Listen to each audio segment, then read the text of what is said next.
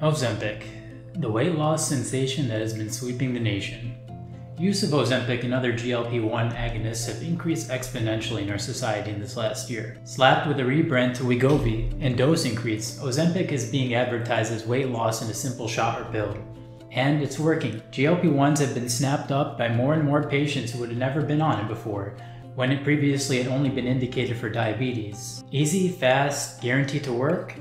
Sure, your mileage may vary on how much weight loss you might personally lose, but can Ozempic also cause you to feel off or not like yourself?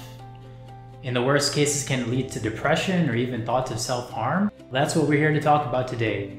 Welcome to Wealth is Health. Life has changed a lot in these last 5 years, but it definitely has not gotten any easier for many of us. Simply waking up every day can be a struggle for so many reasons.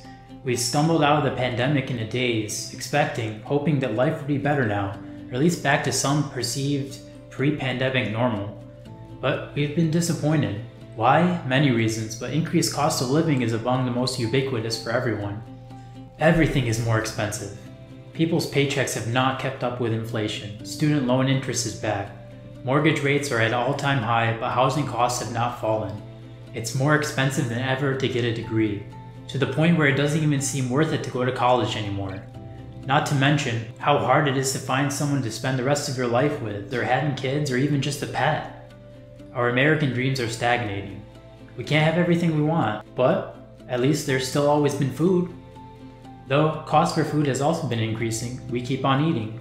Because it's not just something we want, it's something we physically need, which makes it easy to justify buying.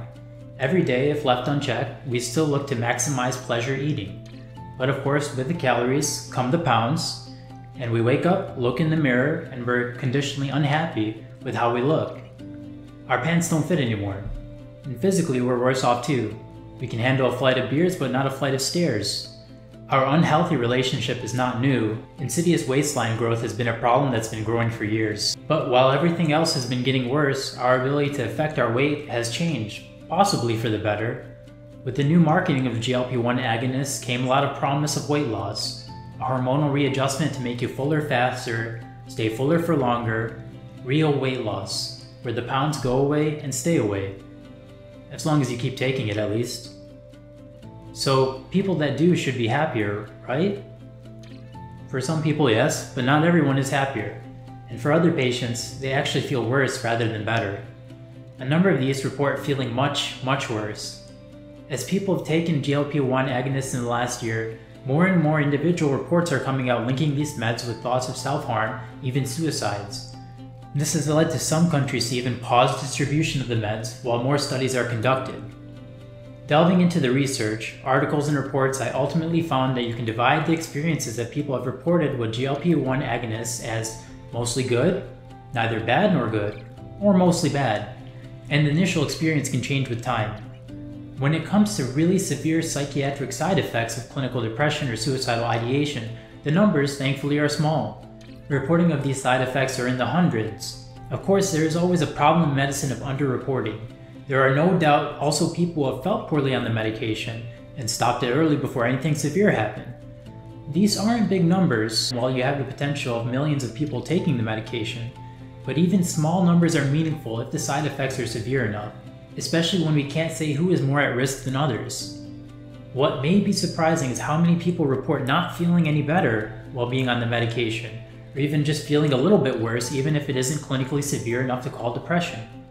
There is a range depending on where you look, but roughly 30% of patients report feeling less satisfied while being on the medication even though they have lost weight.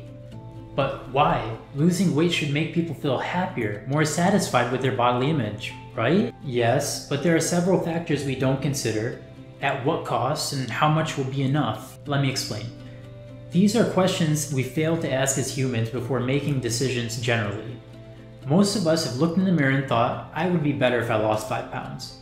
But after losing those 5 pounds, we think about how much better it would be if we lost another 5 pounds. We are pre-programmed to always want a little bit more, but some people can't get enough weight loss on a GLP-1, so there's frustration, and that's even before talking about other costs like side effects, which are another large reason many people describe negative experiences on Ozempic. Nausea is the most common, but also people commonly experience vomiting, diarrhea, abdominal pain, constipation, headache, fatigue, and some people get really severe reactions that require ED visits or even hospitalization. Like many things in medicine, it's not understood well why one person feels so much worse than someone else. It should be noted that for many side effects, it can be transient, only noticeable with new dose increases. But there's more to it than that. The other big factor that contributes to a negative experience is hard to see up front, but simple in hindsight. It begins with a very basic question to ask yourself. Why do we eat what we eat? Sustenance is the most important reason, but especially in a first world country like America, there's more than that. We are absolutely surrounded by high-calorie food choices. Ads flash at us from every direction, whether we're online, offline, or inline. With all the options in the world every day, what do we pick to eat? Well, generally we eat what tastes best in the moment, and that's usually not broccoli or carrots. In a world that's a daily struggle, but food is plentiful, we all eat to feel good. We eat to enjoy it. It's a daily human behavior to seek pleasure in the moment, and nothing is more daily a pleasure than food. Weight loss medications take that pleasure away. You eat less, but even when you do eat, it might not taste as good as it used to. Eating too much especially is likely to bring on those side effects that we mentioned earlier. Something that was once a daily pleasure now becomes neutral at best or painful at worst. This is not just conjecture either. Professor Jens Jules-Holst, I'm probably not saying that right, is a scientist who helped create GLP-1 agonists like Ozempic. He studied them for many years before this latest craze, and he's seen it play out over time and time again, and has this to say about GLP-1s, quote, "Once you've been on this for a year or two, life is so miserably boring that you can't stand it any longer. Look, one of our daily pleasures is food, and that pleasure can be something beautiful. Losing it has long-term consequences that we as humans cannot see at the onset. We are seeing it more now with people taking these medications already. They're discontent compounds over time. It doesn't help that the weight loss can be rapid in noticeable areas, leading to Ozempic butt or Ozempic face that comes with the sagging skin left behind. Though people get used to the weight going away, they fear rebound and eventually regaining it, so even if they feel mentally worse, they then try to still stay on it. Why do we as humans do things like this to ourselves? Well, because in the moment, it is easier. It's easier to take a daily pill or weekly injection. Easier than to actually delve into our psyche to change the very nature of our being. Easier than trying to change our relationship with food from an unhealthy one to a healthy one. Easier in the short term, a guiding principle of basic human behavior. But in the long run, there is no contest for which will be better for all of us. Adopting a healthy diet and exercise, of course, is better than a pill or injection. It is better mentally, physically, and financially. We're not even going to go into the financial costs of these drugs today, but of course that comes into play as well. Okay then, so side effects as well as making eating an unhappy experience, is that what can lead to the severe depression, thoughts of self-harm, or suicide that we talked about?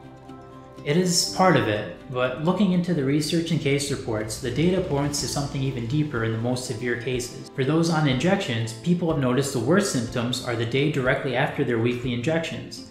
This is the day where they wonder if everything would be better for everyone if they just didn't wake up at all tomorrow. Some report even darker thoughts, and many report these thoughts do not seem like they're coming from a place in themselves. Only an even smaller portion act on these thoughts. My heart goes out to these people and anyone who's experienced that deep emptiness. The hollow pain that comes out when we're at our lowest, where we feel that nothing is good and it does not feel like it could ever get better. It is difficult to say who's likely to feel this way on a GLP-1 agonist. That is something that may or may not come out with more and more research and time.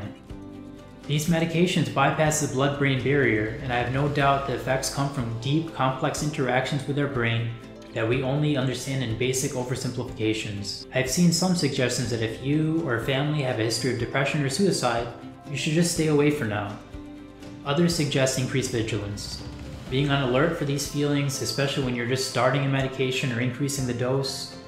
The numbers of severe symptoms are small enough that I think increased vigilance can be enough, but even that recommendation does make me feel a little uncomfortable. Also notable in my research, people who reported psychiatric side effects on Wegovy or Ozempic might not have had the same effects on Mounjaro or vice versa. Why? Again, unclear. But if you or someone you know is feeling mild or more severe depressive symptoms, It definitely could be worth changing to different medication if decreasing the dose isn't enough. Ultimately, the short-term benefits of Ozempic and other GLP-1 agonists are clear: weight loss that can be sustained. For how long is less clear.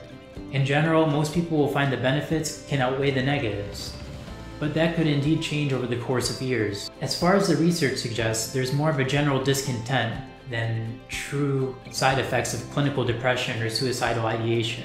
Those risks do seem to be much smaller. But the scope of who will suffer these side effects exactly and how long it will take, that's not something we have a clear understanding yet. Given a few more years and more research, I could definitely see a time where there are enough reports coming out that lead to GLP-1s requiring something like a black box warning for rare but severe mood-altering side effects. Only time will really tell. I hope this was helpful for everyone. Of course, consider dropping a like or subscribing for more content as we continue to explore the good, the bad, and the ugly of health and healthcare. Thank you.